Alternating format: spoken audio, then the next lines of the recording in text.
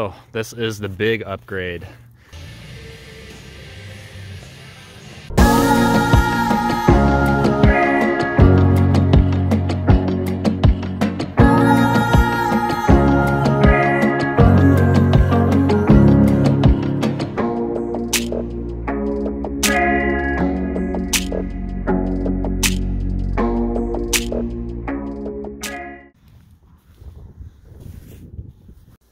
YouTube, I'm back, and I have an exciting Phazer update, okay?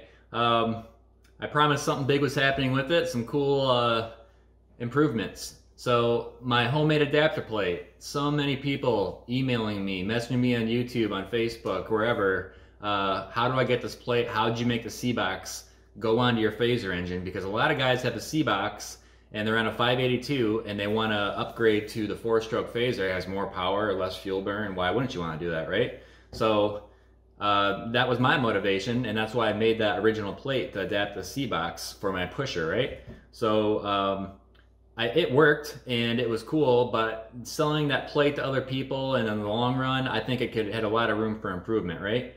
So I wanted to make a CNC version that was more robust. And I had set out and talked to a couple machine shops and trying to find someone that could produce this for me.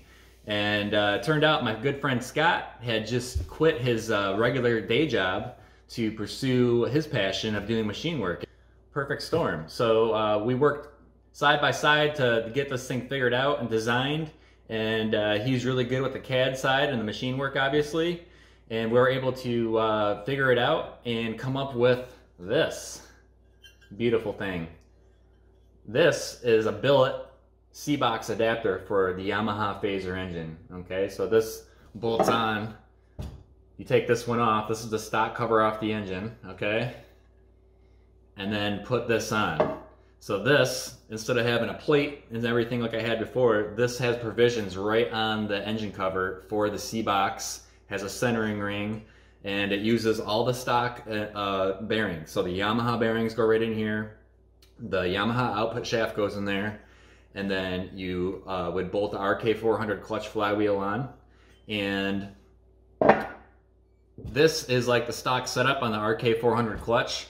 See how this is the C-Box spline adapter thing that goes on the clutch bell? Well, remember I had to cut down my C-Box to make everything line up right because it wasn't, you know, the length wasn't right. So, there's the solution. Very simple, no big deal. It's just a little billet adapter that is self-centering. And what that does is it just pushes the bell housing out to engage the clutch where it needs to be.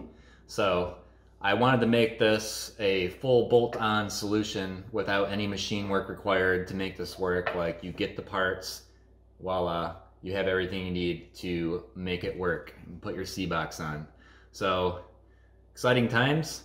I'm getting into the flight testing phase with this thing now, but we're gonna be producing these for anyone that wants them.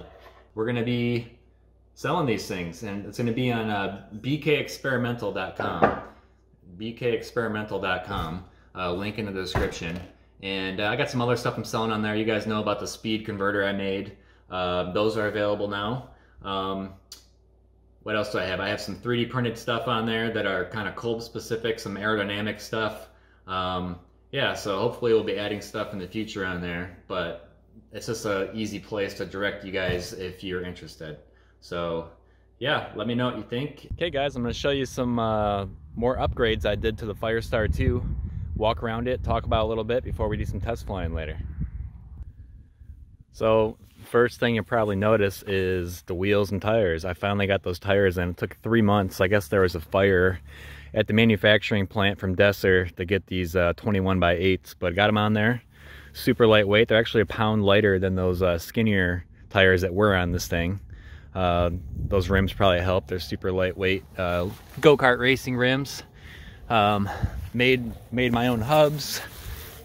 You can kind of see down in there.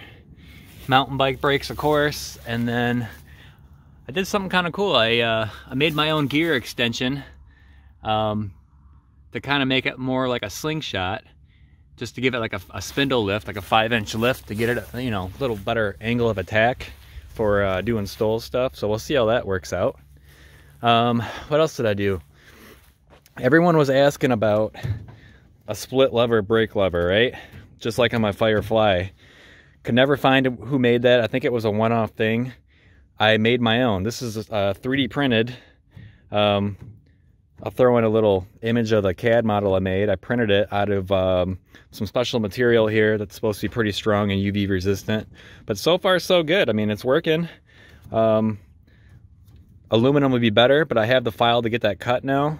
But in the meantime, I'm going to play with this. I really don't need the brakes on this, so if they fail, it's not a huge deal. But why not try it? So that's pretty cool. I'll put those on the website as well if anyone's interested in 3D printed dual brake lever.